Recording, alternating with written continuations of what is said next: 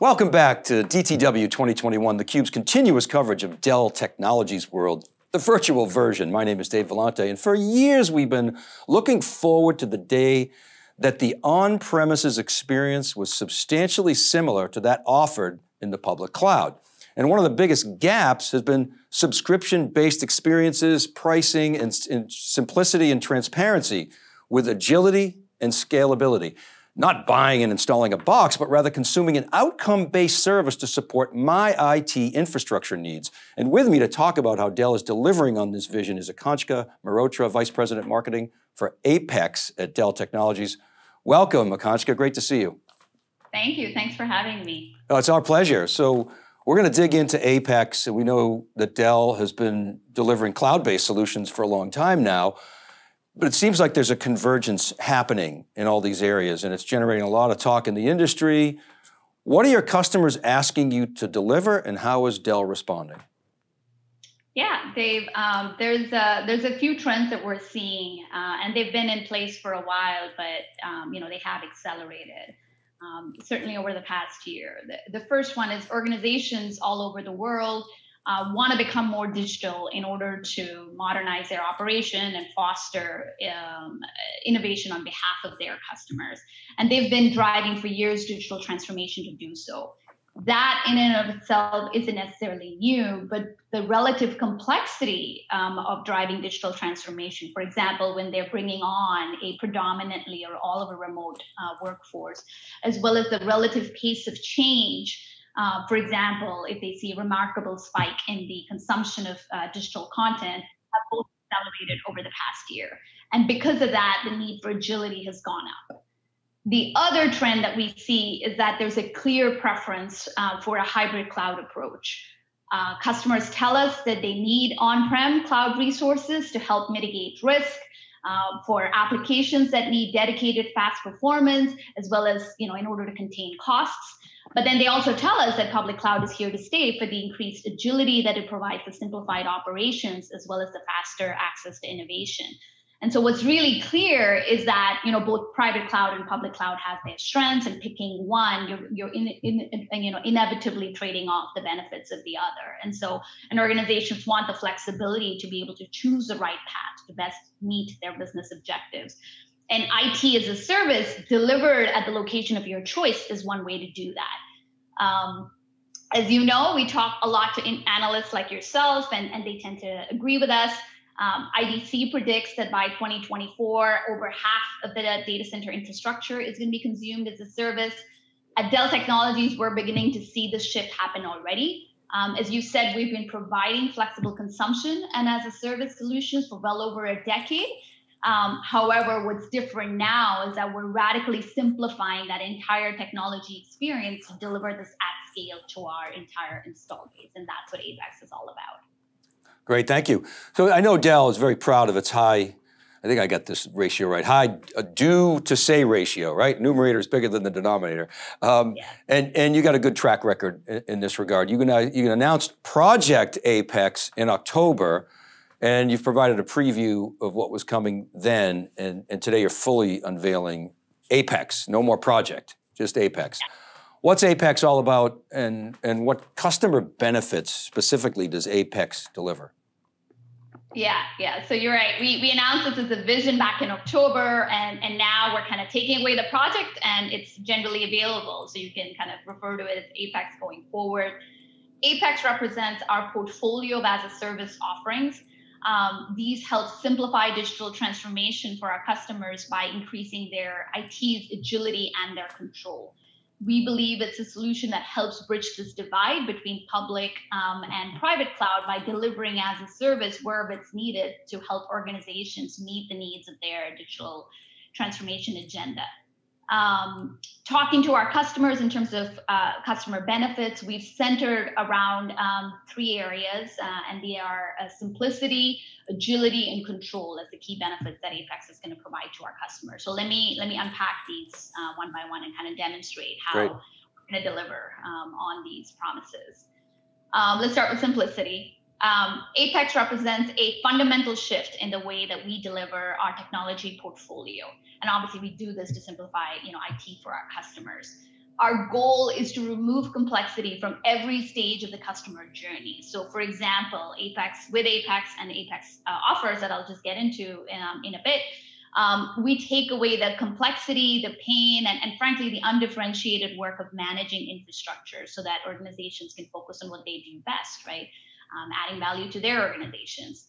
Another way in which we simplify is streamline the procurement process. So we allow customers to just simplify a simple set of outcomes that they're looking for and subscribe to a service using an easy web-based console, and then we'll take it from there. We will pick the technology and the services that best meets the need, best delivers on those set of outcomes, and then we'll deliver it for them. So as a result, organizations can kind of take advantage of the technology that best meets their needs, but without all the complexity of lifecycle management, whether it's at the beginning or at the end, the decommissioning part of the lifecycle. Next, let's talk about agility. This is an area that's been top of mind for customers, as I said, certainly over the past year. And frankly, it's been one of the main driving factors over the as-a-service revolution. Again, with Apex, we aim to deliver agility at every stage of the customer journey. So, for example, with Apex, our goal is to get customers started on projects faster than they ever have before within their data center. We target a 14-day time to value, from order to activation, or from subscription to activation, within the location of their choice. Another driver for agility is having access to technology when you need it without, costly over provisioning. So with Apex, you can dynamically scale your resources up and down based on changing business requirements. And then a third barrier of agility, and this is a serious one, is just forecasting costs and containing them. And with Apex, our promise is that you're paying for technology only as it's used, using a clear, consistent, and a transparent rate. So you're never guessing what you're going to pay. There's no overage charges, and you're not, paying to access your own data. And then finally, from a control standpoint, often business and IT leaders are forced to make difficult trade-offs between the simplicity and the flexibility they want and the control, the performance, and the data locality that perhaps they need. Apex will help bridge this divide, and so we're not going to make them make this kind of false trade-off between them. It'll enable organizations to take control of their operations, from where resources are located to how they are run to who can access them. So for example, by dictating where they want to run their resources in a colo or at the edge or within their data center, IT teams can take charge of their compliance obligations and simplify them. By using role-based permissions to limit access, IT organizations can choose who can access certain functionality for these configuring Apex services, and thereby kind of reduce risk and simplify those security obligations. So those are some examples of how we deliver simplicity, agility, and control to our customers with Apex. I'll give you a little aside here, if I may. You said the trade-offs, and I've been working on this scenario of how we're going to come back from the pandemic, and you're seeing this hybrid approach where organizations are having to fund their digital transformation, they're having to support a hybrid workforce, and their headquarters investments, their traditional data center investments have been neglected.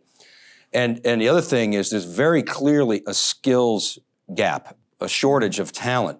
So to the extent that you have something like Apex, where I don't have to be provisioning LUNs and spending all this time both waiting and provisioning and tuning, that allows me to free up talent and really deliver on some of those problematic areas that are forcing me today to do a trade-off. So I think that really resonates with me, Akanksha. So you're exactly right. No more kind of refactoring applications, learning new skill set, hiring new people. You can, if the part that resonates with you is that agility and simplicity, why not have it where it makes sense? Yeah. So Apex is a new way of thinking. I mean, certainly for Dell and in terms of how you deliver, for the way customers consume. Can you be specific on some of the offerings that we can expect from DTW this year? Yes, we've got a variety of announcements. Let me talk about those. Let's start with the Apex console. This is a unified experience for the entire Apex journey. It provides self-service access to our catalog of Apex services. As I mentioned, customers simply select the outcomes that they're looking for, then they subscribe to the technology service that best meets their needs, and then we'll take it from there. From a day two operation standpoint, the console will also give customers insight and oversight into other aspects of the Apex experience. For example, they can limit access to the functionality by role. They can view their subscriptions, and then modify it. They can engage in kind of provisioning type tasks. They can see cost transparently, view billing and payment information each month, and use it for things like show back or charge back to various business units within their organization. Over time, we will also be integrating the console with common procurement and provisioning systems so that they can further streamline approval workflows, as well as publish APIs for further integration from developers at the customer side. Net console will be the single place for us to procure, operate, and monitor Apex services, and we think it's going to become an important way for us to interact with our customers, as well as our partners to interact with Dell Technologies going forward. Yes. Please. Sorry. No, carry on, please. The next announcement is Apex Data Storage Services. This one is a first in a series of outcome-based turnkey services in the Apex portfolio. At the end, this essentially delivers storage resources at the customers, at the location that they would prefer. When subscribing to this, there's just 4 parameters that the customers need to think about: what type of data services they're looking for, file, block, and soon it'll be object, what performance tier the application that the customer is going to run on these resources needs. They can pick between 3 levels, what base capacity they want, where they can start at 50 terabytes, and then the term length that they're looking for, subscription length. We also announced a partnership with Equinix. So if a customer wants, they can deploy these resources at Equinix's data centers all around the world and still get a unified bill from us. And that's it. Once they make those 4 selections, they subscribe to the service. We take it from there. There's no selecting what product do you want, what configuration of that product, et cetera, et cetera. We take care of all of that, include the right services, and then kind of deliver it to them. So it's really an outcome-based way of procuring technology as easily as you would provision resources in a public cloud. Awesome. So okay, console, data storage, cloud services, which are key. Yeah, let's talk about cloud services. Yeah, and then the partner piece with Equinix for latency and proximity, speed of light type stuff. Okay, cool. So exactly. Cloud services, very quickly, are integrated solutions to help simplify that adoption, and they support both cloud native as well as traditional workloads. Customers can subscribe either to a private cloud offer or a hybrid cloud offer, depending on the level of control that they're looking for, and the operational consistency that they need. And again, similar to storage services, they pick from kind of 4 simple steps, and we'll deliver it to them within 14 days. And then finally, we've got something called custom solutions. These are for customers who are looking for a more flexible as a service environment. They're available right now in over 30 countries, also available through our partner network. Comes in 2 flavors: Apex Flex On Demand, which takes anything within our broad infrastructure portfolio, server, storage, data protection, you name it, and we can turn that into a pay-per-use environment. You can also select what services you'd like to include. So if a customer wants it managed, we can manage it for them. If they don't want it managed, they can include it without those services, and essentially they can configure their own as a service experience.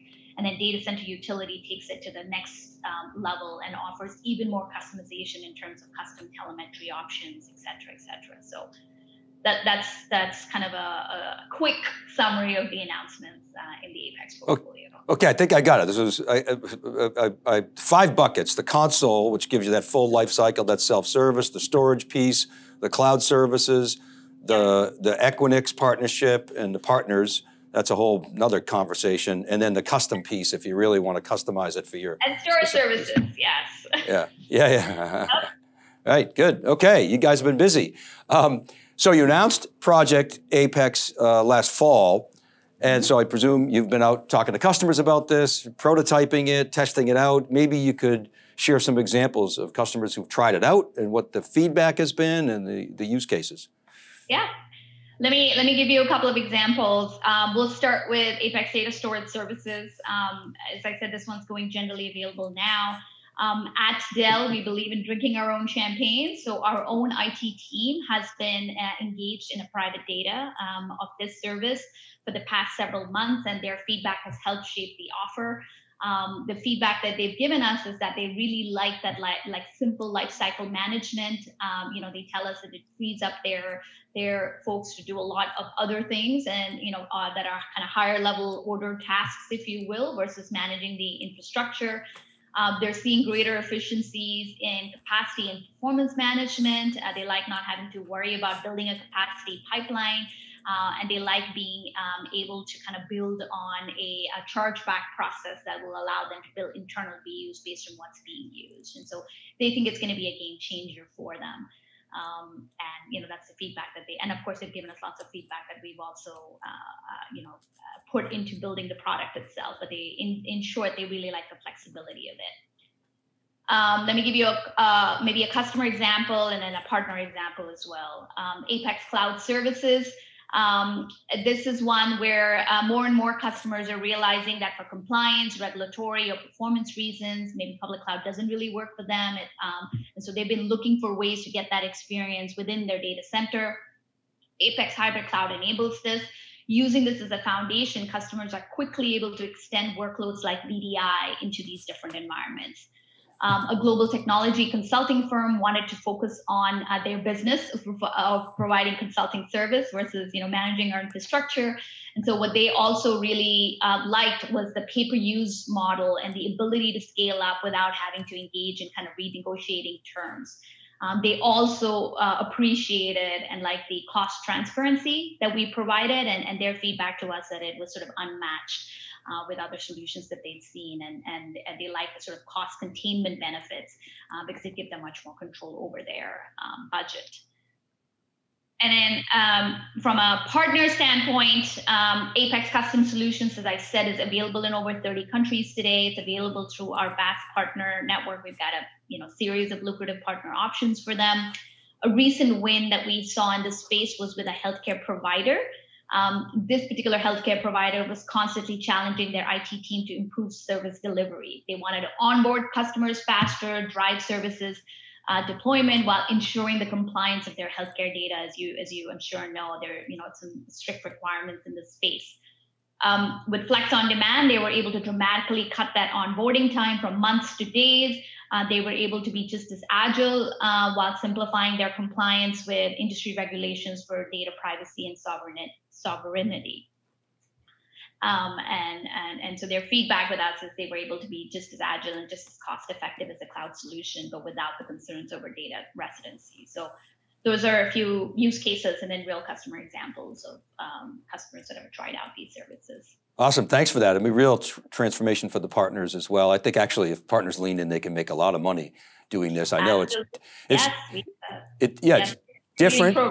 And profitability. Yeah, well, that's what that's what the channel cares about, right? I mean, it's different from the past of selling boxes. That was sort of, okay, I know I got my margin there, but this, I think, actually huge opportunities to get deeper into the customer, add value in so many other different ways. The channel is undergoing tremendous transformation.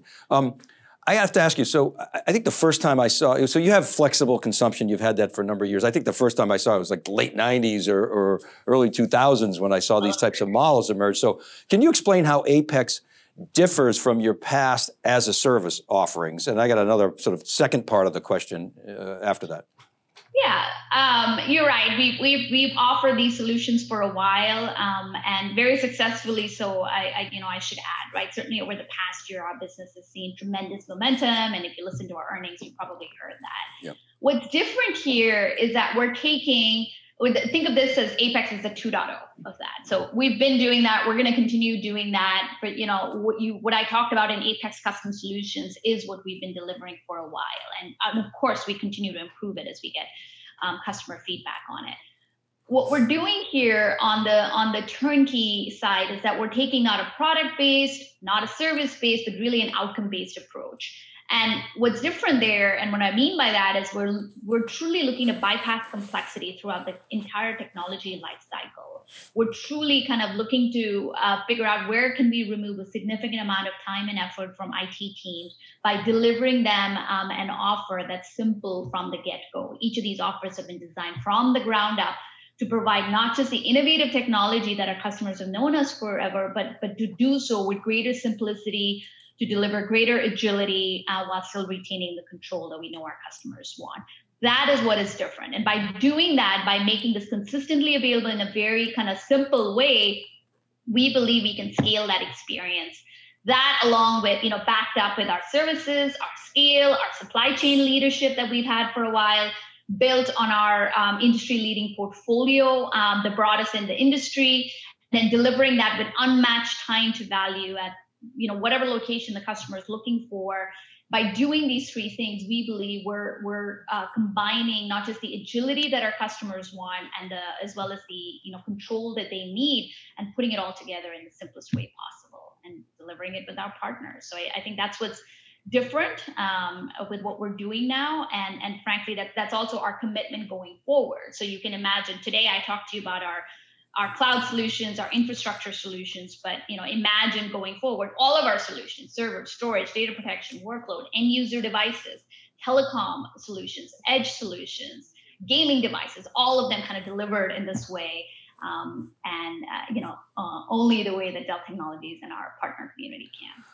When I hear you say outcome-based, a lot of people may think, well, what's that? I'll tell you what I think it is. The outcome I want is I want my IT to be fast. I want it to be reliable. I want it to be at a fair price. I don't want to run out of storage, for example. And if I need more, I want it fast. And I want it simple. I mean, that's the outcome that I want. Is that what you mean by outcome-based?